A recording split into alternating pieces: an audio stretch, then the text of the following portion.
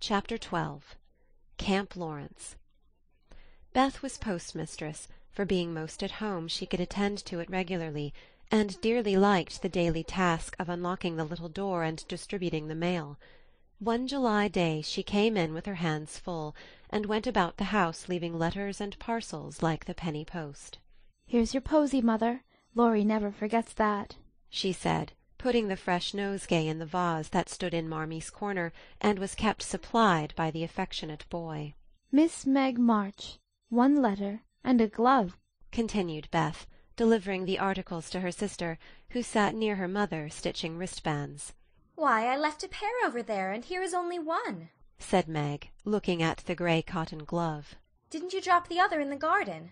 "No, I'm sure I didn't, for there was only one in the office." "I hate to have odd gloves. Never mind, the other may be found. My letter is only a translation of the German song I wanted. I think Mr. Brooke did it, for this isn't Laurie's writing." Mrs. March glanced at Meg, who was looking very pretty in her gingham morning gown, with the little curls blowing about her forehead, and very womanly, as she sat sewing at her little work-table, full of tidy white rolls, so unconscious of the thought in her mother's mind as she sewed and sang, while her fingers flew and her thoughts were busied with girlish fancies as innocent and fresh as the pansies in her belt, that Mrs. March smiled and was satisfied. "2 letters for Dr. Joe, a book, and a funny old hat, which covered the whole post-office and stuck outside," said Beth, laughing as she went into the study where Joe sat writing. "What a sly fellow Laurie is! I said I wished bigger hats were the fashion, because I burn my face every hot day.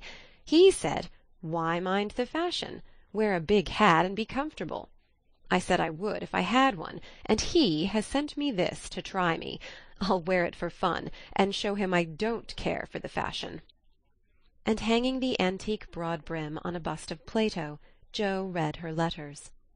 One from her mother made her cheeks glow and her eyes fill, for it said to her, "My dear, I write a little word to tell you with how much satisfaction I watch your efforts to control your temper.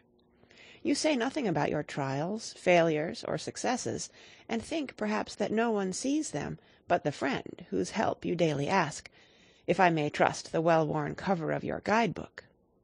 I, too, have seen them all, and heartily believe in the sincerity of your resolution, since it begins to bear fruit. Go on, dear, patiently and bravely, and always believe that no one sympathizes more tenderly with you than your loving mother." "That does me good. That's worth millions of money and pecks of praise.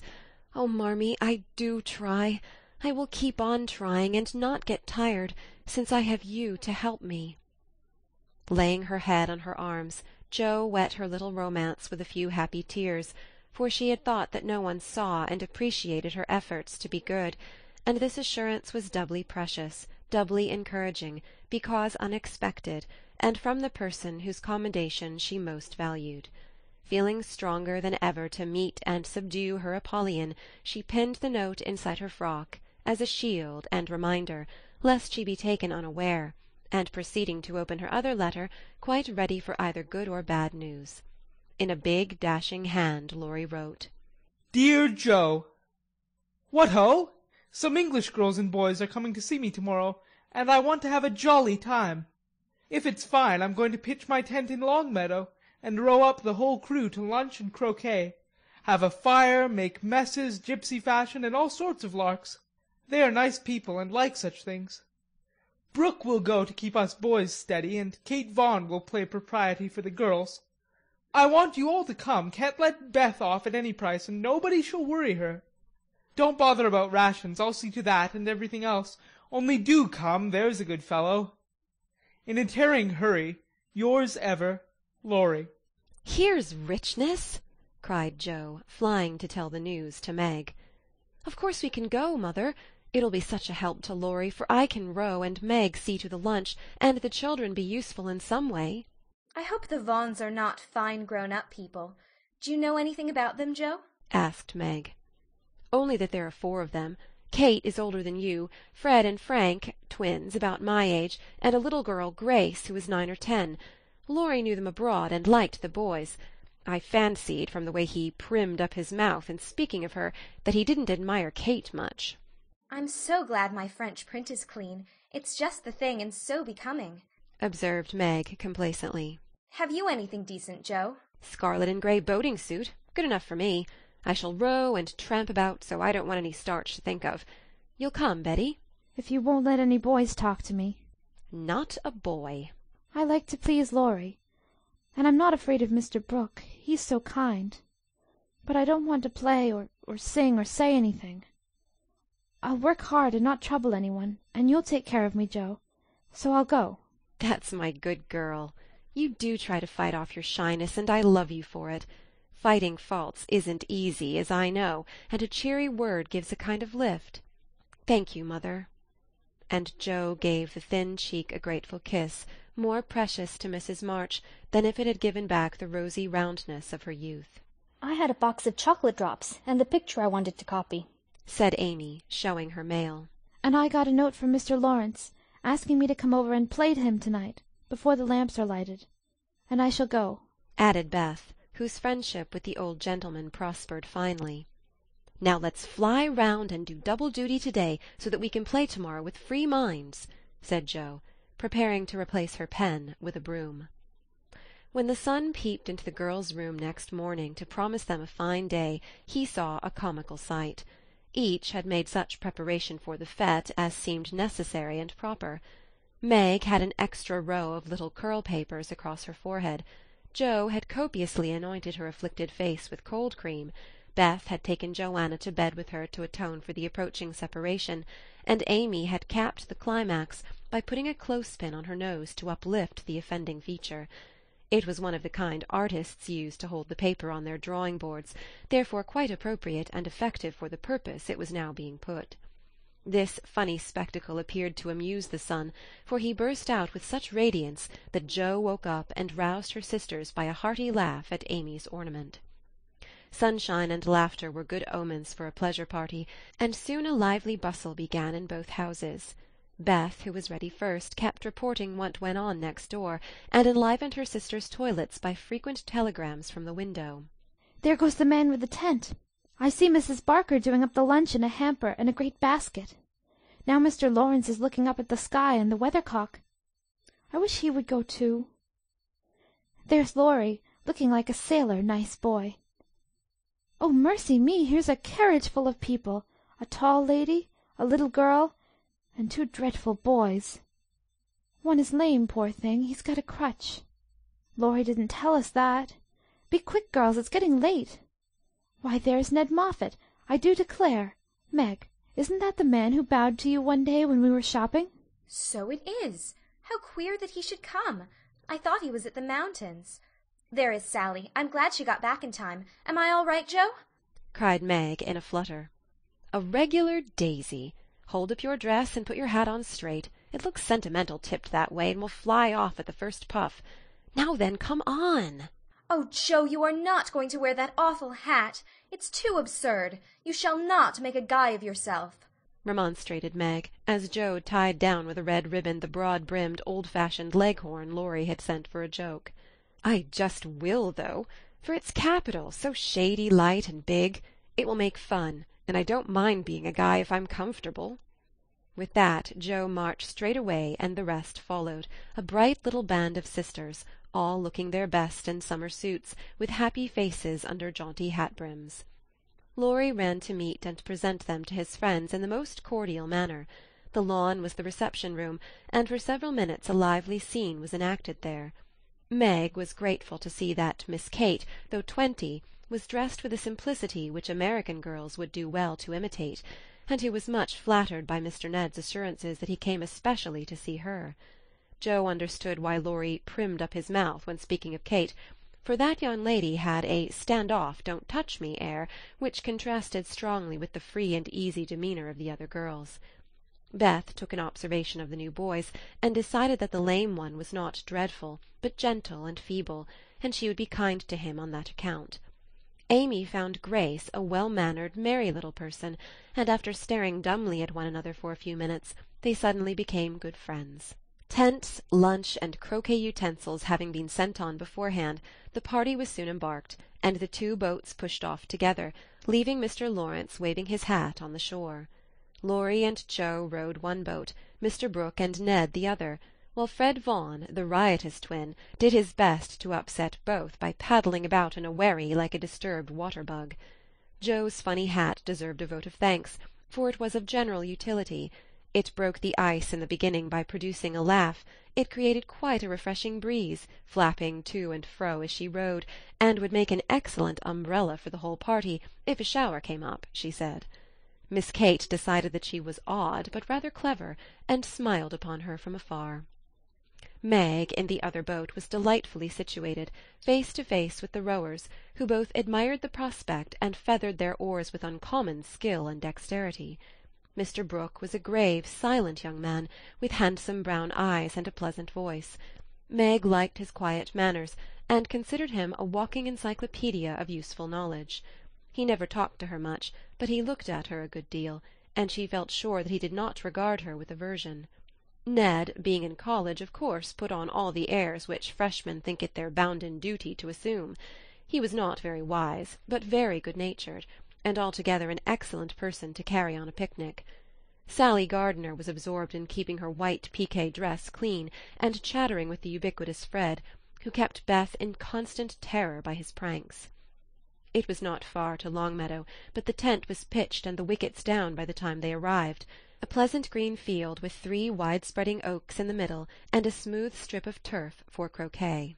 "Welcome to Camp Lawrence," said the young host, as they landed with exclamations of delight. "Brooke is commander-in-chief, I am commissary-general, the other fellows are staff officers, and you, ladies, are company. The tent is for your especial benefit, and that oak is your drawing-room.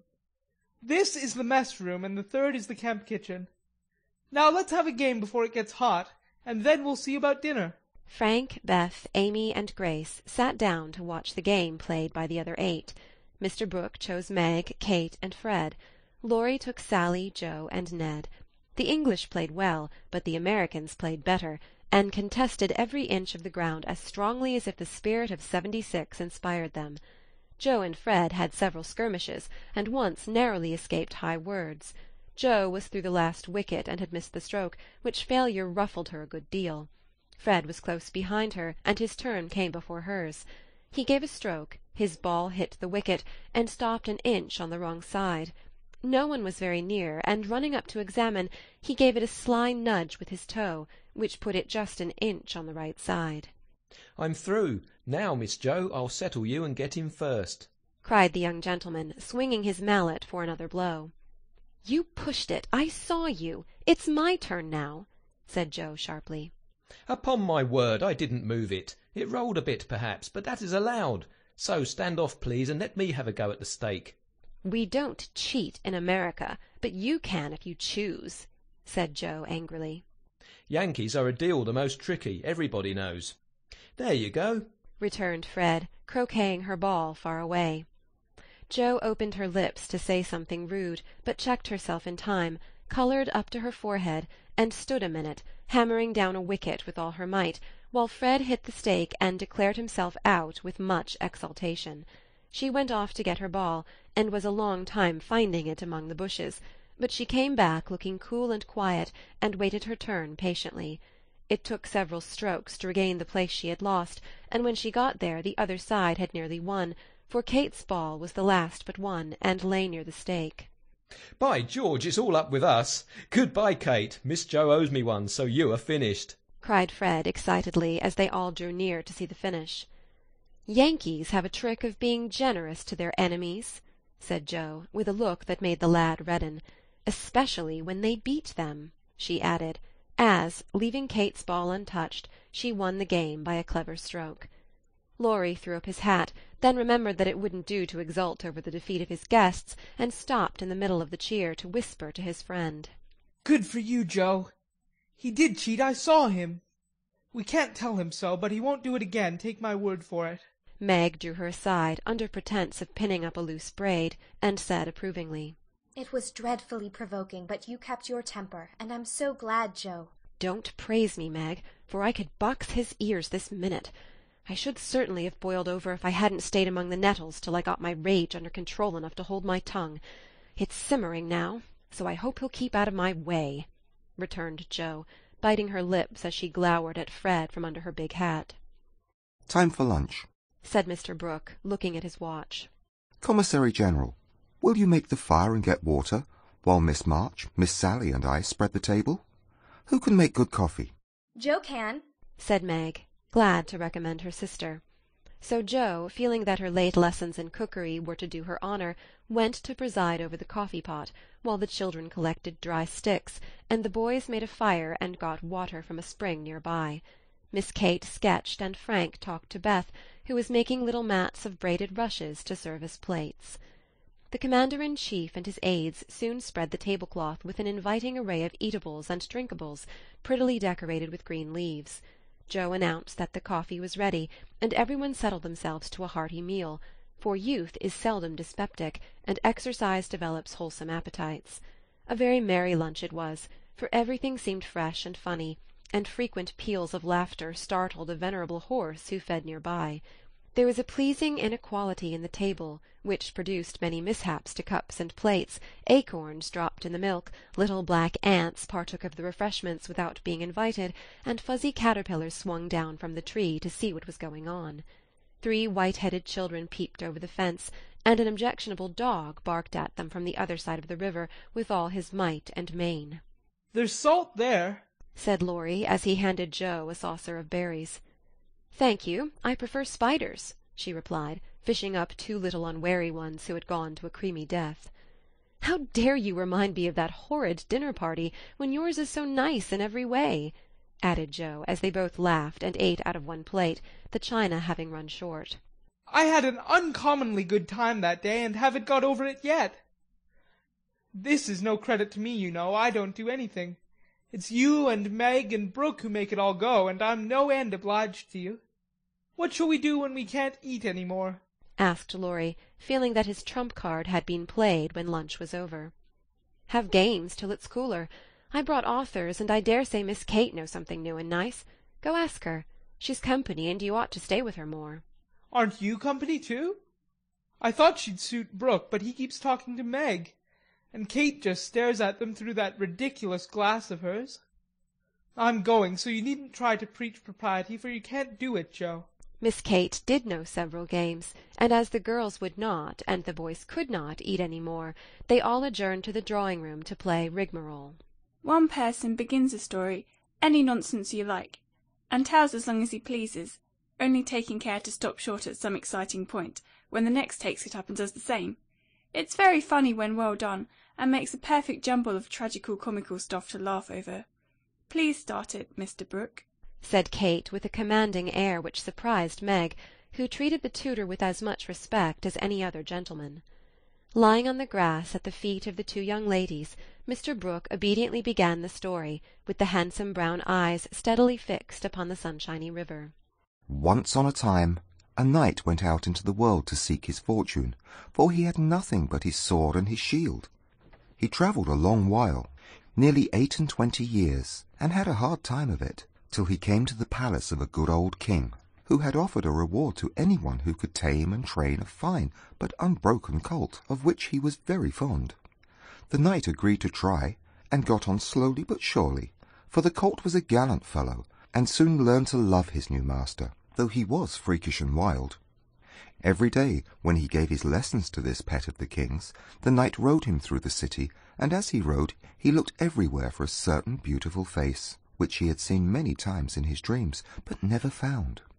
One day, as he went prancing down a quiet street, he saw at the window of a ruinous castle the lovely face. He was delighted, inquired who lived in this old castle, and was told that several captive princesses were kept there by a spell, and spun all day to lay up money to buy their liberty. The knight wished intensely that he could free them, but he was poor, and could only go by each day, watching for the sweet face and longing to see it out in the sunshine. At last he resolved to get into the castle and ask how he could help them. He went and knocked. The great door flew open, and he beheld a ravishingly lovely lady, who exclaimed with a cry of rapture, "At last! At last!" continued Kate, who had read French novels and admired the style. "'Tis she!" cried Count Gustav, and fell at her feet in an ecstasy of joy. "Oh, rise," she said, extending a hand of marble fairness. "Never, till you tell me how I may rescue you," swore the knight, still kneeling. "Alas! my cruel fate condemns me to remain here till my tyrant is destroyed." "Where is the villain?" "In the mauve salon. Go, brave heart, and save me from despair." "I obey, and return victorious or dead." With these thrilling words he rushed away, and flinging open the door of the mauve salon, was about to enter, when he received "A stunning blow from the big Greek Lexan, which an old fellow in a black gown fired at him," said Ned. Instantly, Sir What's-his-name recovered himself, pitched the tyrant out of the window, and turned to join the lady, victorious, but with a bump on his brow, found the door locked, tore up the curtains, made a rope ladder, got halfway down when the ladder broke, and he went head-first into the moat, 60 feet below, could swim like a duck, paddled round the castle till he came to a little door guarded by 2 stout fellers, knocked their heads together till they cracked like a couple of nuts. Then, by a trifling exertion of his prodigious strength, he smashed in the door, went up a pair of stone steps covered with a dust a foot thick, toes as big as your fist, and spiders that would frighten you into hysterics, Miss March. At the top of these steps he came plump upon a sight that took his breath away and chilled his blood. A tall figure all in white, with a veil over its face and a lamp in its wasted hand, went on Meg. It beckoned, gliding noiselessly before him down a corridor as dark and cold as any tomb. Shadowy effigies in armor stood on either side, a dead silence reigned, the lamp burned blue, and the ghostly figure ever and anon turned its face toward him, showing the glitter of awful eyes through its white veil.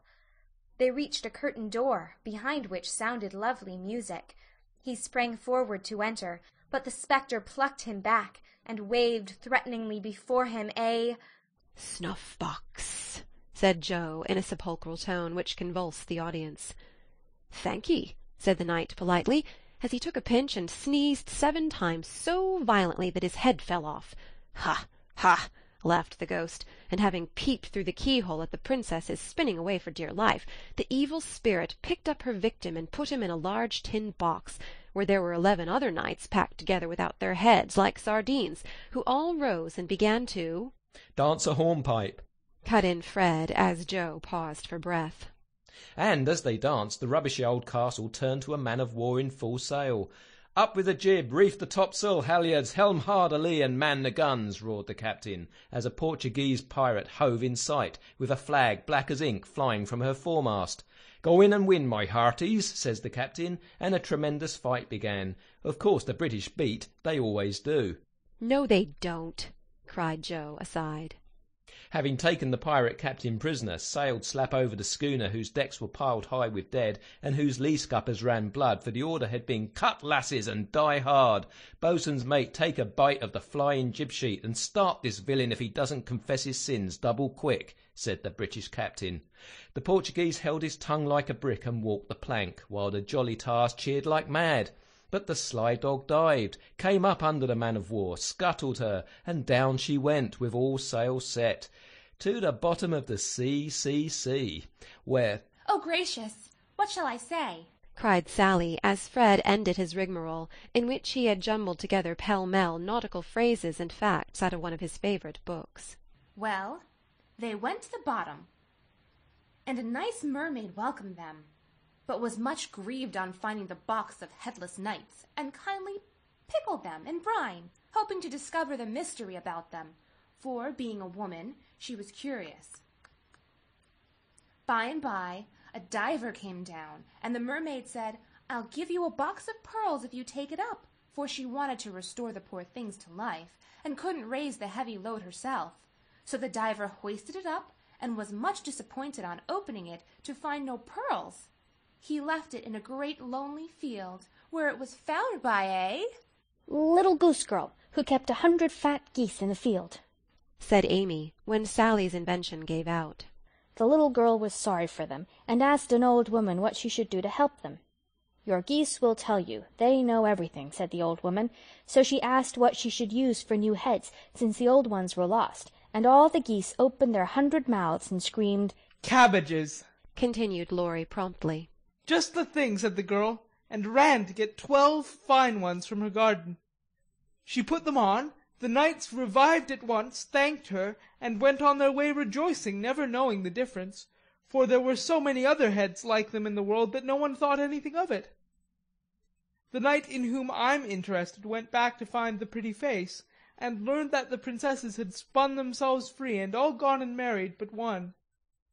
He was in a great state of mind at that, and mounting the colt, who stood by him through thick and thin, rushed to the castle to see what was left. Peeping over the hedge, he saw the queen of his affections picking flowers in her garden. "Will you give me a rose?" said he. "You must come and get it, I can't come to you, it isn't proper," said she, as sweet as honey. He tried to climb over the hedge, but it seemed to grow higher and higher.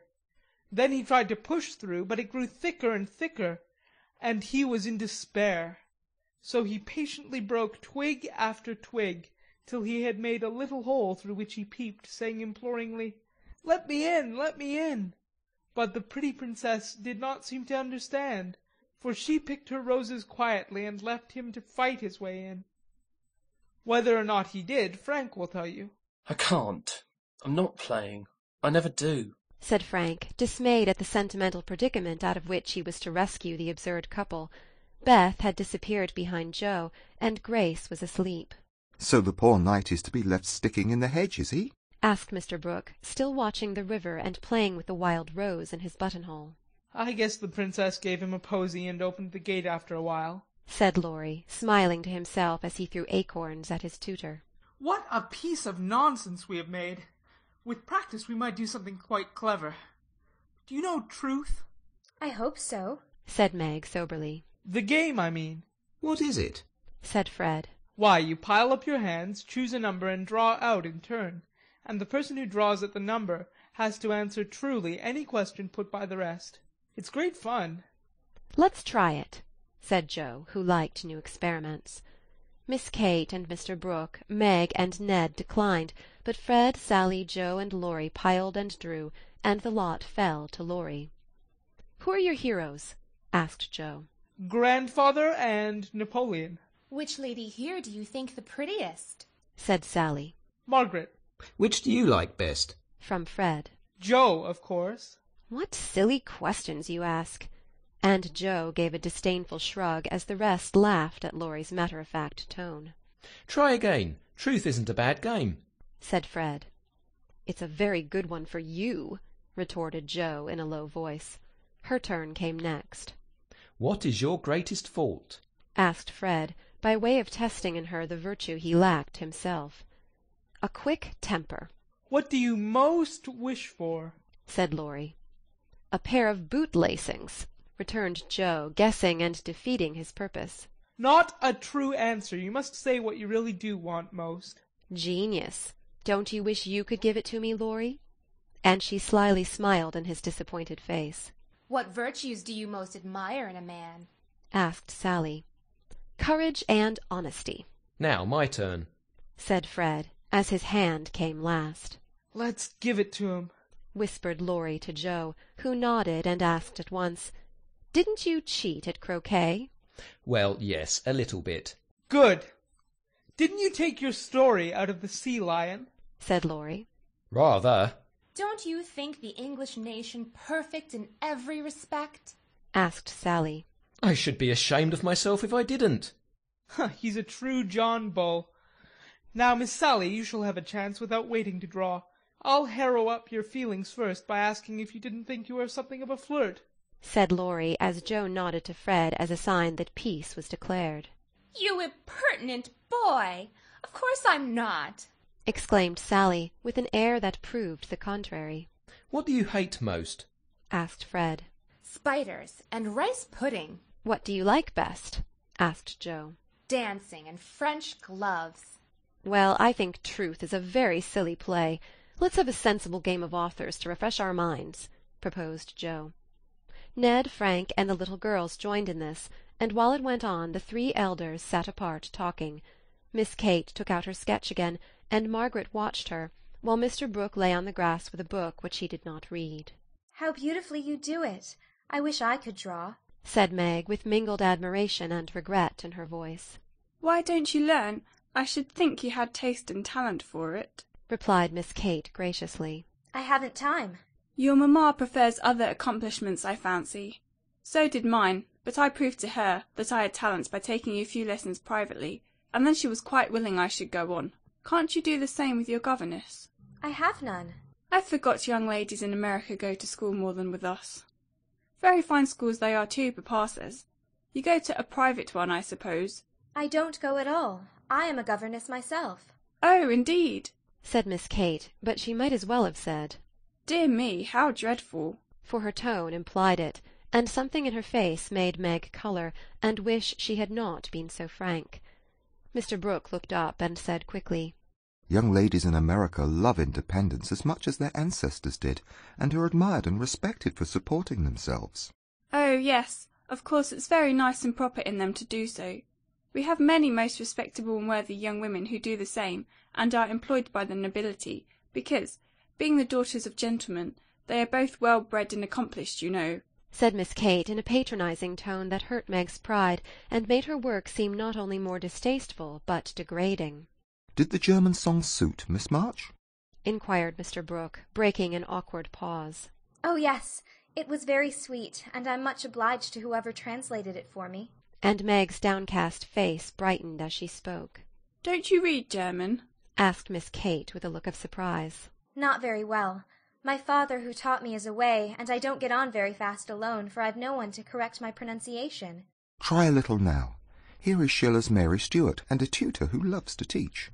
And Mr. Brooke laid his book on her lap with an inviting smile. It's so hard I'm afraid to try, said Meg, grateful, but bashful in the presence of the accomplished young lady beside her. I'll read a bit to encourage you. And Miss Kate read one of the most beautiful passages in a perfectly correct but perfectly expressionless manner. Mr. Brooke made no comment as she returned the book to Meg, who said innocently, I thought it was poetry. Some of it is. Try this passage. There was a queer smile about Mr. Brooke's mouth as he opened at poor Mary's lament. Meg, obediently following the long grass-blade which her new tutor used to point with, read slowly and timidly, unconsciously making poetry of the hard words by the soft intonation of her musical voice. Down the page went the green guide, and presently, forgetting her listener in the beauty of the sad scene, Meg read as if alone, giving a little touch of tragedy to the words of the unhappy queen. If she had seen the brown eyes then, she would have stopped short, but she never looked up, and the lesson was not spoiled for her. Very well indeed, said Mr. Brooke as she paused, quite ignoring her many mistakes, and looking as if he did indeed love to teach. Miss Kate put up her glass, and having taken a survey of the little tableau before her, shut her sketch-book, saying with condescension, You've a nice accent, and in time will be a clever reader.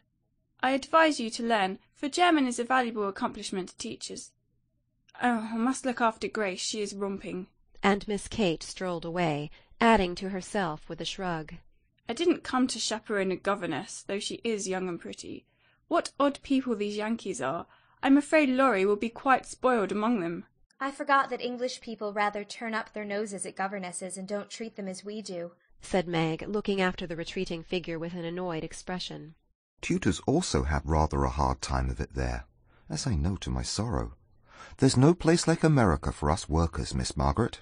And Mr. Brooke looked so contented and cheerful that Meg was ashamed to lament her hard lot. I'm glad I live in it, then. I don't like my work, but I get a good deal of satisfaction out of it after all, so I won't complain. I only wish I liked teaching as you do. I think you would if you had Laurie for a pupil. I shall be very sorry to lose him next year, said Mr. Brooke, busily punching holes in the turf. Going to college, I suppose? Meg's lips asked the question, but her eyes added, And what becomes of you? Yes, it's high time he went, for he is ready, and as soon as he is off I shall turn soldier. I am needed. I am glad of that, exclaimed Meg. I should think every young man would want to go, though it is hard for the mothers and sisters who stay at home, she added sorrowfully. I have neither, and very few friends to care whether I live or die, said Mr. Brooke rather bitterly as he absently put the dead rose in the hole he had made and covered it up, like a little grave. Laurie and his grandfather would care a great deal, and we should all be very sorry to have any harm happen to you, said Meg heartily. Thank you, that sounds pleasant, began Mr. Brooke, looking cheerful again, but before he could finish his speech, Ned, mounted on the old horse, came lumbering up to display his equestrian skill before the young ladies, and there was no more quiet that day. "Don't you love to ride?" asked Grace of Amy as they stood resting after a race round the field with the others, led by Ned. I dote upon it. My sister Meg used to ride when Papa was rich, but we don't keep any horses now except Ellen-Tree," added Amy, laughing. "Tell me about Ellen-Tree. Is it a donkey?" asked Grace, curiously. "Why, you see, Joe is crazy about horses, and so am I, but we've only got an old side saddle and no horse. Out in our garden is an apple tree that has a nice low branch, so Joe put the saddle on it, fixed some reins on the part that turns up, and we bounce away on Ellen-Tree whenever we like." "How funny!" laughed Grace. "I have a pony at home, and ride nearly every day in the park with Fred and Kate. It's very nice, for my friends go too, and the Row is full of ladies and gentlemen." "Dear, how charming! I hope I shall go abroad some day, but I'd rather go to Rome than the Row," said Amy, who had not the remotest idea what the Row was, and wouldn't have asked for the world. Frank, sitting just behind the little girls, heard what they were saying, and pushed his crutch away from him with an impatient gesture as he watched the active lads going through all sorts of comical gymnastics. Beth, who was collecting the scattered author cards, looked up and said in her shy yet friendly way, "I'm afraid you're tired. Can I do anything for you?" Talk to me, please. It's dull sitting by myself," answered Frank, who had evidently been used to being made much of at home. If he had asked her to deliver a Latin oration, it would not have seemed a more impossible task to the bashful Beth, but there was no place to run to, no Joe to hide behind now, and the poor boy looked so wistfully at her that she bravely resolved to try. "What do you like to talk about?" she asked, fumbling over the cards and dropping half as she tried to tie them up. "Well, I like to hear about cricket and boating and hunting," said Frank, who had not yet learned to suit his amusements to his strength. "My heart! What shall I do? I don't know anything about them," thought Beth, and forgetting the boy's misfortune in her flurry, she said, hoping to make him talk, "I never saw any hunting, but I suppose you know all about it." "I did once, but I can never hunt again, for I got hurt leaping a confounded 5-barred gate, so there are no more horses and hounds for me," said Frank, with a sigh that made Beth hate herself for her innocent blunder. "Your deer are much prettier than our ugly buffaloes," she said, turning to the prairies for help, and feeling glad that she had read one of the boys' books in which Joe delighted. Buffaloes proved soothing and satisfactory, and in her eagerness to amuse another, Beth forgot herself, and was quite unconscious of her sister's surprise and delight at the unusual spectacle of Beth talking away to one of the dreadful boys against whom she had begged protection. "Bless her heart! She pities him, so she is good to him," said Joe, beaming at her from the croquet ground. "I always said she was a little saint," added Meg, as if there could be no further doubt of it. "I haven't heard Frank laugh so much for ever so long," said Grace to Amy as they sat discussing dolls and making tea-sets out of the acorn cups. "My sister Beth is a very fastidious girl when she likes to be," said Amy, well pleased at Beth's success. She meant fascinating, but as Grace didn't know the exact meaning of either word, fastidious sounded well and made a good impression. An impromptu circus, fox and geese, and an amicable game of croquet finished the afternoon. At sunset the tent was struck, hampers packed, wickets pulled up, boats loaded, and the whole party floated down the river, singing at the tops of their voices. Ned, getting sentimental, warbled a serenade with the pensive refrain, "Alone, alone, ah, woe alone," and at the lines, "We are each young, we each have a heart. Oh, why should we stand this coldly apart?" He looked at Meg with such a lackadaisical expression that she laughed outright and spoiled his song. "How can you be so cruel to me?" he whispered, under cover of a lively chorus. "You've kept close to that starched-up Englishwoman all day, and now you snub me." "I didn't mean to, but you looked so funny I really couldn't help it," replied Meg, passing over the first part of his reproach, for it was quite true that she had shunned him, remembering the Moffatt party and the talk after it. Ned was offended, and turned to Sally for consolation, saying to her rather pettishly, "There isn't a bit of flirt in that girl, is there?" "Not a particle. But she's a dear," returned Sally, defending her friend even while confessing her shortcomings. "She's not a stricken dear anyway." said Ned, trying to be witty, and succeeding as well as very young gentlemen usually do. On the lawn where it had gathered, the little party separated with cordial good-nights and good-byes, for the Vaughans were going to Canada. As the four sisters went home through the garden, Miss Kate looked after them, saying, without the patronizing tone in her voice, "In spite of their demonstrative manners, American girls are very nice when one knows them." I quite agree with you, said Mr. Brooke.